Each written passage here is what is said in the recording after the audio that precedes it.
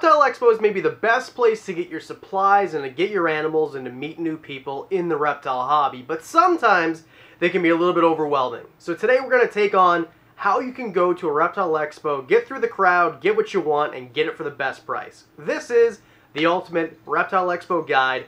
I'm Adam, you're watching Wiccan's Wicked Reptiles. Stick around.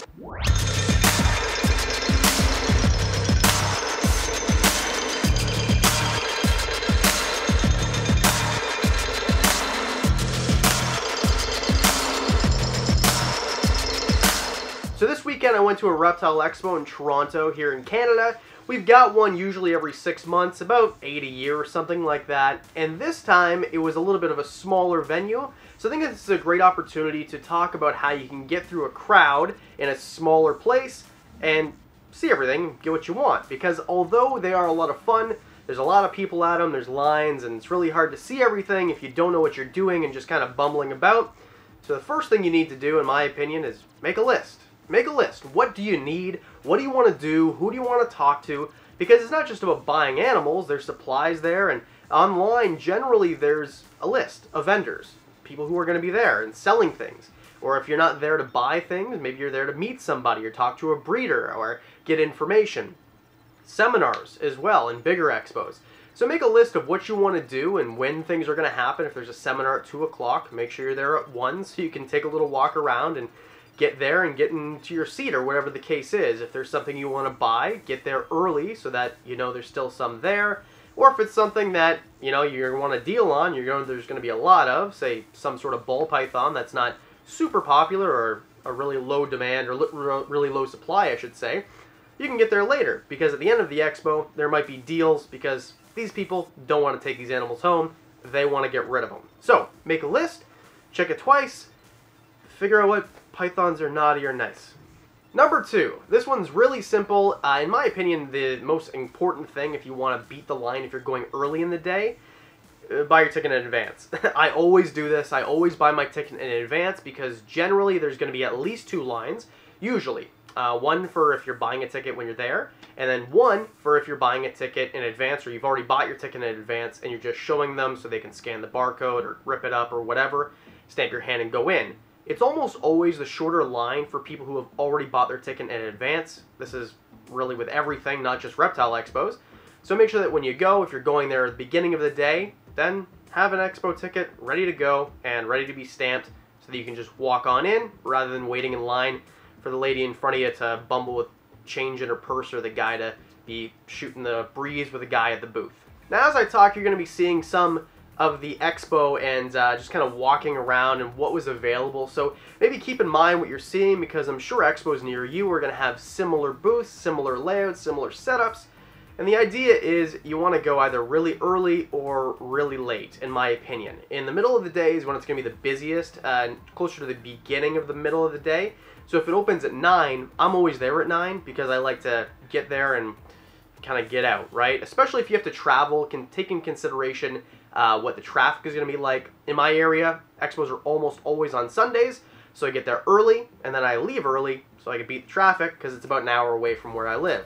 So get there early if you want to, go with there's no lineup basically, or when the lineup is the smallest, or there's less of a crowd, or if you really want a deal. If there's something that say you want bumblebee ball python or banana ball python or something that isn't cheap, but there's lots of, and you're not going to risk not being able to find one if you wait to the end, they might give you a good deal on it, right? For example, one time I bought a hognose snake near the end of an expo because the guy didn't want to take it home, and I offered him a little bit less. And I should mention, don't be a jerk, right? Like if it's a $300 snake, don't offer him 50 bucks, just insulting. But you can haggle at these expos, right? The price tag generally is not what that animal is going to sell for unless it's something really unique that people are fighting over. And there are times when if you offer a price and someone beside you is looking at the same animal, they can undercut you, right? Or they can kind of just go a little bit above what you're willing to spend. And a lot of the times the guy behind the booth will say, no problem, you got it. So just make sure that you're kind of using a little bit of strategy if you're doing that. Or, offer them what's on the box, whatever the price is. That always works too. But just a note about haggling with people, if the price is, 300 bucks for whatever it is that you're looking at, and you want to offer them $250, I don't think that's ridiculous. I think that a lot of the times they'll just say yes, or if nothing else, they'll say $275. And you can kind of haggle back and forth, be respectful, and if someone says no, that's it. The answer is no. And if you offer a price and someone just says no and looks away from you, maybe you're just better off to walk away. If they're not willing to haggle at a Reptile Expo, I'm not really sure what they're doing there, unless, of course, they've had a lot of interest on it. Maybe they just don't want to sell the animal in the first place. So once you get into the expo, I would do a once around. Just kind of walk around, see what's there, especially if it's early in the day and there's not a huge crowd or the lineup behind you is big, right? So you can see how many people are behind you, and you want to get around to know where everything is before there's hordes of people in front of the tables, because then sometimes you don't know what there is. So for example, if you're there and you want to get a milk snake of some kind, like a Pueblan milk snake, something like that, and there's not a ton in your area, do a walk around and see which booths have them, see what the prices are, talk to the people who are behind the booths. This is a great time because there's not tons of people, right? Because people are going to be handling animals, and generally if someone's handling your animal, you're going to watch them and not the guy asking you questions. So get there early enough, or at the end of the day when the crowd's gone, and that way you can do a once around and then you can come back and know where you are. Because what you don't want to do is think, I really want a skink. I don't really care if it's in Indonesian or northern, but I'd much rather a northern. And then at the first booth by the front door, you see a Irian Jaya blue-tongue skink for $500, and you say, all right, I'll get it. And then 2 booths over, or the one halfway across, has a $350 northern that, you know, they just want to get rid of because it doesn't fit in their breeding project anymore. And you could have got that one, and that's the one you want in the first place. So look around, see what's there, and of course, you know, try to figure out what the best deal is and what the best breeder and most reputable breeder is. Because the guy at the front might not have the genetics that you want, or maybe you don't jive with how they breed or their philosophy around breeding animals or keeping animals, and the guy at the very far end you have a real connection with. If you already bought the animal, you're not going to have the opportunity to buy from the guy that you really want to buy from and maybe forge a relationship, so walk around first, see what's there. Next, you can handle animals and talk to people. This kind of goes with the first part that I was talking about, or the part that I was talking about just a minute ago there. I like talking to people, right? And especially before I had a YouTube channel, even now more so probably, I like talking to personalities, not just people on YouTube. I'm talking about people who are breeding animals, right? Like everybody in my country, everybody in Canada knows who Marcus Jane is, for example. The last expo, I had a great conversation with the breeders and the people who are working at the Marcus Jane booth. Another one is Chuck Royal. In Canada, he is the who's who of large constrictor breeding, in my opinion, and the opinions of a lot of people who really know about larger constrictors.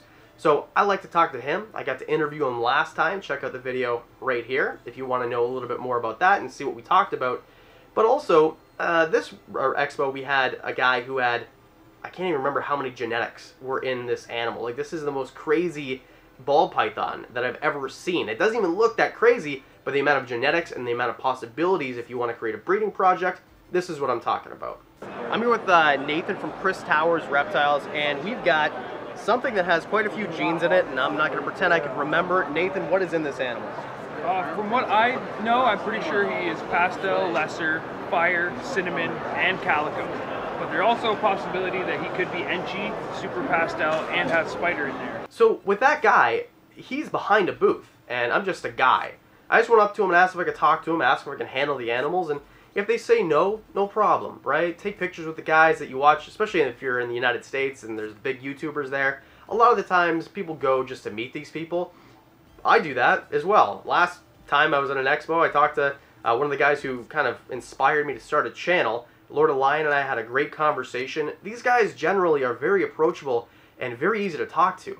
And then eventually, maybe if you're in the hobby and people kind of look to you for advice or ask you questions because you've been doing it, you're posting on social media, then something like this happens. Speaking of great things, we have a buddy of ours over here, Adam Wickens from Wickens Wicked Reptiles. Did it.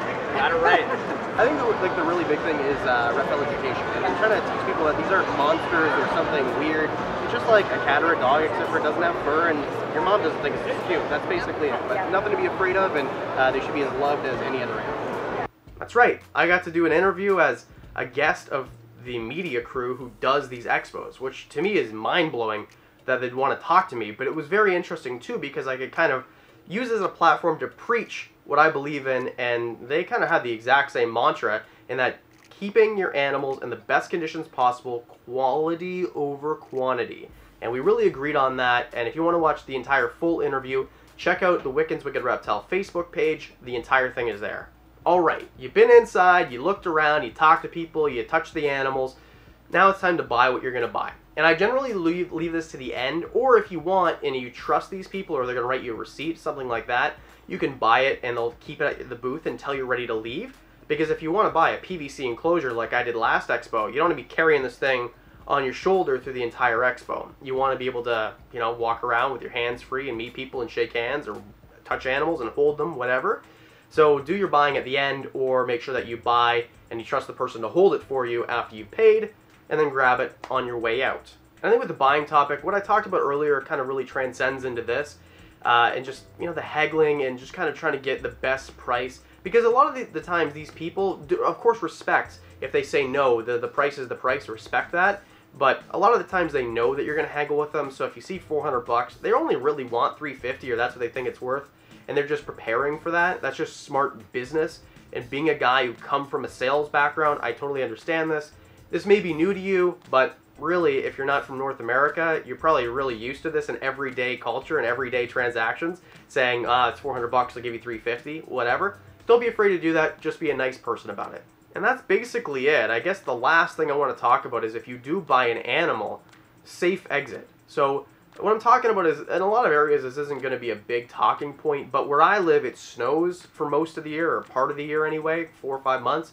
So if it's really cold, you want to make sure that you're going to have someone there to bring the car around, especially if you've parked a long ways away. Or you have a heat pack, and then you have them wrapped up so that you can traverse whatever blizzard or whatever cold conditions it is to your car, and then make sure that they're comfortable on the way home and they're appropriately packaged up. Right, so make sure that there's air holes if it's in a container made of plastic or whatever the case is, or if they're in a bag, make sure that they're not able to escape on your drive home, because the last thing you want to do is get a 5-foot boa constrictor and then you look over on your seat and there's a 5-foot boa constrictor trying to climb out of your window on the highway. Don't do that. Be smart. Keep the animals safe. #1 priority. That's it.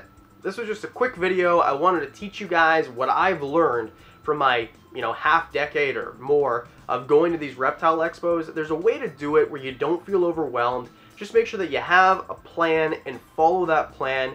And of course, go off and talk to that YouTuber that you watch all the time. I know that I've got a small following, but it feels really great when people come up to me and say, hey, you're the YouTube guy. And even the people who have almost 1 million followers or 100,000 subscribers, those guys want to talk to you too, right? So be polite, take the picture, shake the hands, look at the animals, take care, or put something in your hands that you probably would never actually buy. If you see a giant berm or retic there and you can't own them in your area, ask to handle them. Take a picture with them, right? That's probably the best you're ever going to get to actually owning one. If there's something there that you couldn't own because of a restriction in, you know, your bylaw, or your girlfriend would neuter you if you brought one home, which is why I don't have a retic. And that's it. Thank you very much for watching. I really do appreciate it. If you haven't hit that subscribe button, please do. And because I do videos twice a week, that means that I'll see you on Monday.